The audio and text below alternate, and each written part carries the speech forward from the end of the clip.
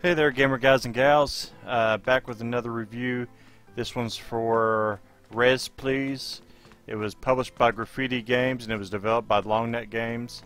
You play as Arcan and Zepth, these two little adorable wizard apprentice you see on the screen. They're not really good at anything, as you can tell from the story in the background. They stayed out all night partying instead of preparing for their exam, so they really suck at their wizard skills.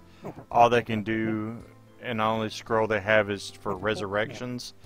So when the evil presence comes and takes over their town and throws them to a pit, because he doesn't even worry about them because their magic is so weak, so they must try to save the day while dying over and over again. You pretty much sacrifice your brother. They're brothers, by the way, and you sacrifice each other to complete the levels. Like you'll throw yourself on spikes so the other person can jump on your body, or throw yourself in lava and then you can jump on their head while they're sinking. Things like that. And then when you get to the other side of that, you'll resurrect them. And you can only do this, you each have 3 gems, but you can pick up gems along the way. But there's plenty of gems. This game is really meant to be co-op, though. If you play this by yourself, you're going to see some really tough moments and some difficulty spikes. I played it with myself and I was able to finish it, though. But it's going to be a lot more fun and a lot more laughs to play it with a friend. As you see here, you raise your brother. It's just so many comical moments. There's like funny ways you die, and there's funny ways that you sacrifice your brother.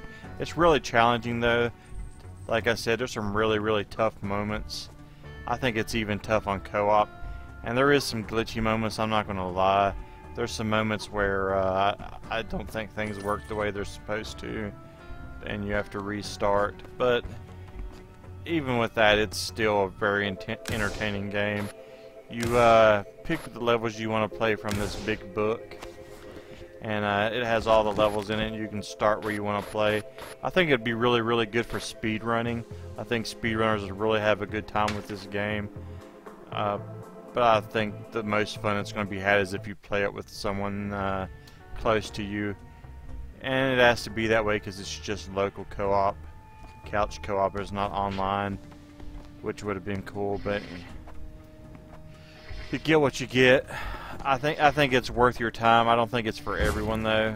I think some people are going to get frustrated with it. If you like challenging puzzle games and you're not afraid of a little bit of repetitiveness, because it is kind of repetitive, you're going to have a good time with it. I gave it a 7 out of 10. I think it's fun. I think it's hilarious. I thought it has cute characters. I think some things could be improved on, mainly on how it works, get it to work right, because sometimes things are a little glitchy. Sometimes puzzles don't work right. But despite that, I really had a good time with it. I really think most people will too. If you're one of those people, though, that give up easy on games and don't like a real super challenge, this might not be for you. But if you like speedrunning, you like a good challenge, you like dark humor, you're definitely going to have a good time with this. So check it out. Let us know what you thought about it. I had fun with it. Could have been a little better, but it's still a pretty fun game. So I'll catch you guys next time. Look for the written review on our pages, and until next time, guys, I'll see you in the leaderboards. 7 out of 10.